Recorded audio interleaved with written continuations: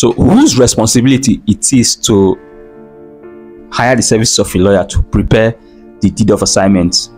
Is it the seller's responsibility to get a lawyer to prepare this deed of assignment, or is it the buyer's responsibility? So in today's video, we are going to be finding out whose responsibility it is to get a lawyer to prepare this document. All right, and what's the deed of assignment? A deed of assignment is simply an agreement prepared by a lawyer that passes title or ownership from the seller to the buyer.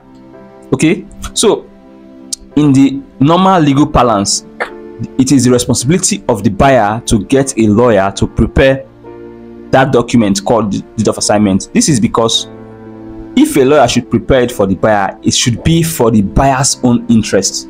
Okay, if you should allow the seller to get his own lawyer to prepare it for him, you disagree with me that the seller's lawyer would want to protect the interest of his client, which might be detrimental or unfavorable to your own interest as the buyer. So it's always advisable that as a buyer, get your own lawyer to prepare the deed of assignment. Okay, so that by so doing, the lawyer would prepare in such a way that it will protect your own interest. All right, now most real estate company, they go about preparing the documents themselves, even when they are the lawyers, the sellers in that transaction. They go about doing it with their own lawyers.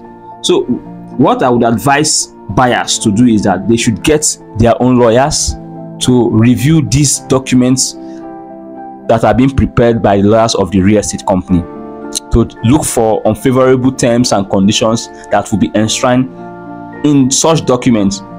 And if there are terms that are not favorable to that of the buyer, then it is now left for the lawyer to call for a review, the lawyer of the buyer to call for a review of that document. All right, so that's all for today. Thank you for watching. Stay put. Bye.